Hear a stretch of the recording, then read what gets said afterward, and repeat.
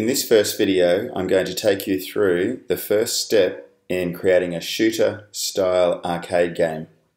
I'm going to show you how to set the position and the direction of the shooter sprite, create an angle variable, use a condition, if-then, and program an arrow key press script to control the direction of the rocket ship sprite. As you can see, I've got a blank stage here. I've deleted the cat. I'm going to go into the sprite library and I'm going to select the rocket ship.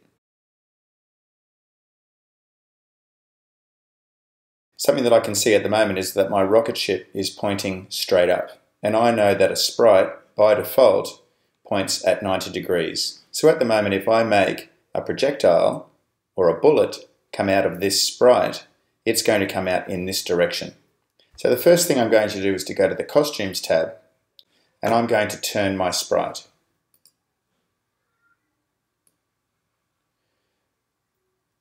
So that when the projectile comes out of the rocket ship, it's going to be coming out in the right place. I'm not going to be changing costumes, so I'm going to delete this one. I'll go back to the script area. Now there are many different ways that you can organize your gameplay.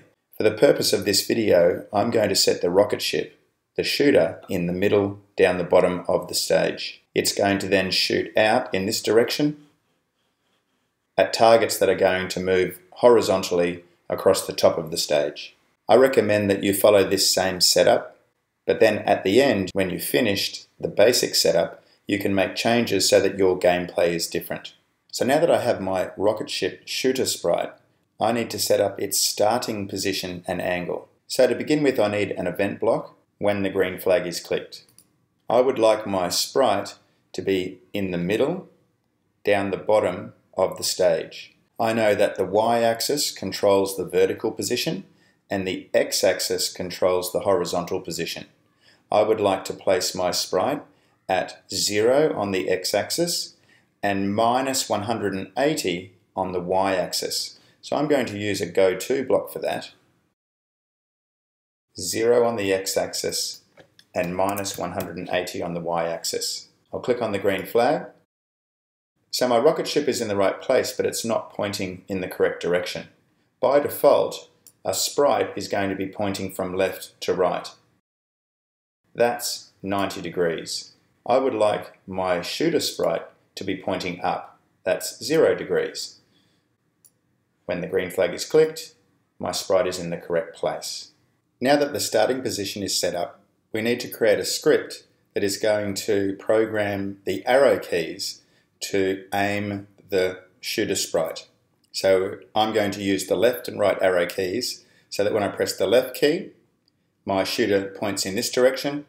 When I press the right key, my shooter will point in this direction. So to begin with, we need a conditional statement. If, then. If the arrow key is pressed, then do this.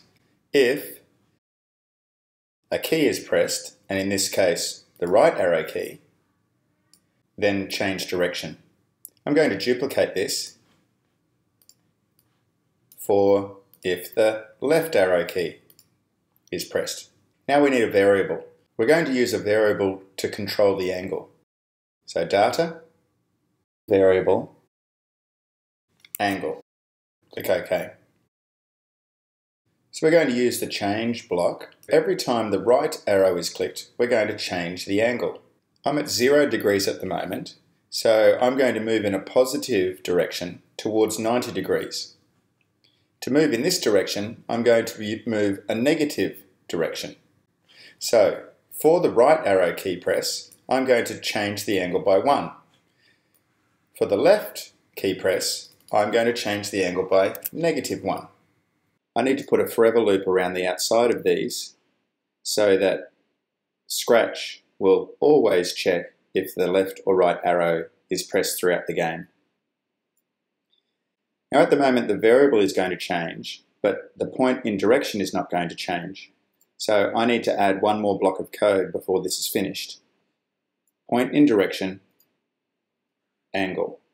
So when the angle is changed, the rocket is going to change direction. So I click on the green flag and I click on the right arrow and I move in a positive direction to the right, and I click on the left arrow and I move in a negative direction to the left.